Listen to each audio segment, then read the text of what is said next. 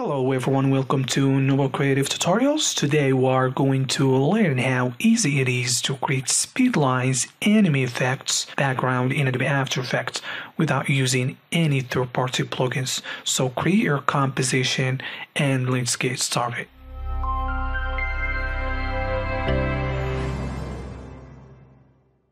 So after create your composition, create a new solid and name it background and apply a ramp gradient and change the start to a light red and end color to darker one, and change the ramp shape to radial. You can leave it linear if you want to. And let's change the ramp scatter to around 200, just get a nice gradient here. And let's create another solid and name this center light and give it a fill effects. And let's change the color to yellow and hit R for rotation and rotate this 45 degrees and hit S for scaling and scale it up. And let's create a mask on this and give a mask feather something around 250 and expansion to get it a bit narrow. We want to put it there. Okay, so now we're going to duplicate center light and let's change the name to lines shadows 01 just for organizing things. And let's delete the fill and apply fractal noise. So on fractal noise effect, leave fractal type and noise type as it is, and let's change the contrast to something around 2500. And for the brightness, so maybe around 300. So on transform and like scaling, and let's put the width to 4000 and the scale height to 20. So we are having these nice lines here. Nothing is animated yet, so what we're going to do is animate the X offset turbulence. That's how things is going to look like when animating this. So let's create a keyframe at the beginning here and let's push this back far away and then move your time indicator and make it maybe closer to the comp there. Hit U and move the last one a bit. And let's preview this. So we're going to have something like this. And now we need to change a fractal noise color. And so as you see, we have a black lines there. So the first thing we are going to do is changing the blending mode to multiply. And so they'll look even more darker. So we're going to apply CC toner to remap the colors and change the tones to duotone and change shadows to something look orange there, darker orange. And so it look nice. So we're going to duplicate this one and just vary our fractal. See here, we have some. Are going to do some variations, and maybe change the brightness and change here. We are going to evolution and animate that times -200. So we have this nice looking. And let's duplicate it one more time, and again just tweaking the parameters here. So maybe for scale, let's put that to 60 and change this to 350 and change the rotation.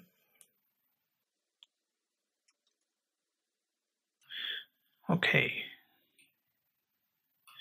And maybe we are going to hit U and just offset this turbulence.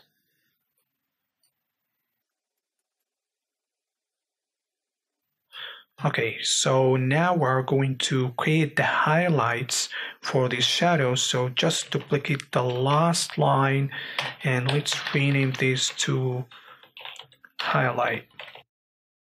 And change the blending mode to screen. And on CC Toner, we're going to change the highlight to black. And for shadows, we're going to make it brighter here. So here we have some highlights. I'm not sure if you can see, but I got some highlights there. And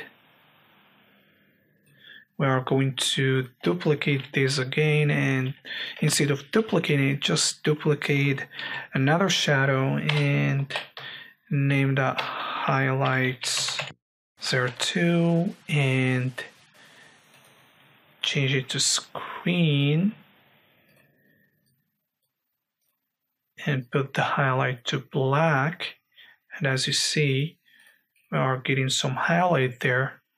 And maybe you can just change the brightness so you get some depth there. And let's duplicate this again one more time.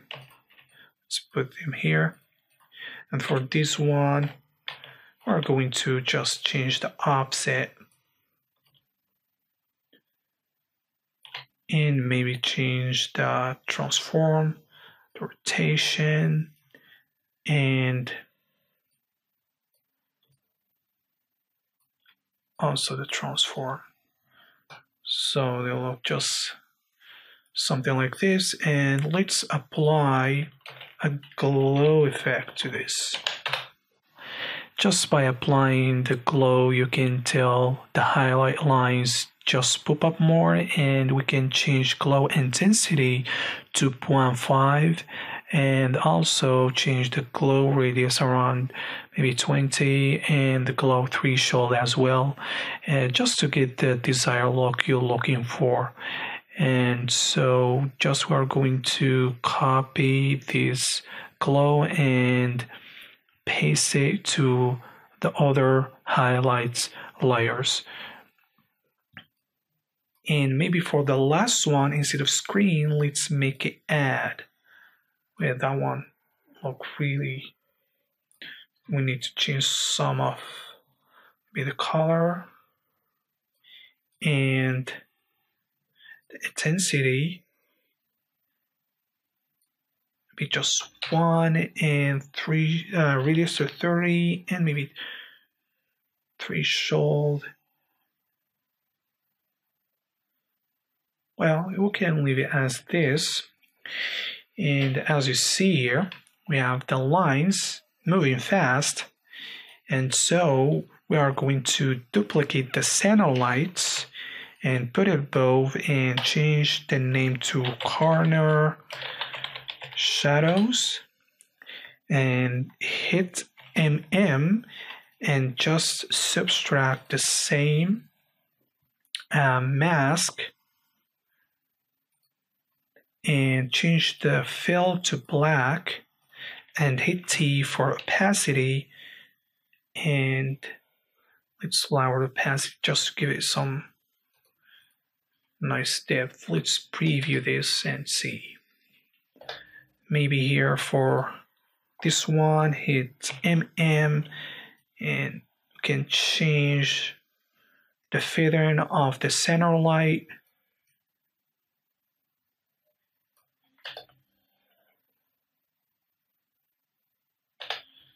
So maybe For line shadows, we always can tweak things to make it look nice and varied.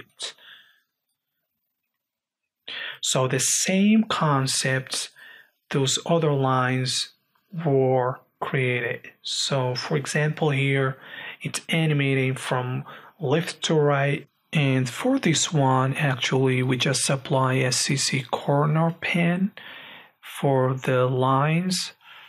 Let's solve this to explain it better. So here we have the same lines that animating using the fractals, and just by adding corner pen, let's reset this and explain it.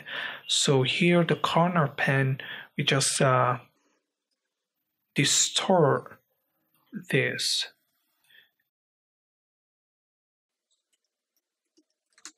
You just distort the look you want, and so we have it animated there. So we just copy the corner pen and paste it to other ones. So let's get back to this layer and paste corner pen again. So let's see how we create those other highlights. We use the same techniques we see in this tutorial, but we add another layer with a mask and call it soft mask and feather and give it add blending modes, and another layer with a mask shape.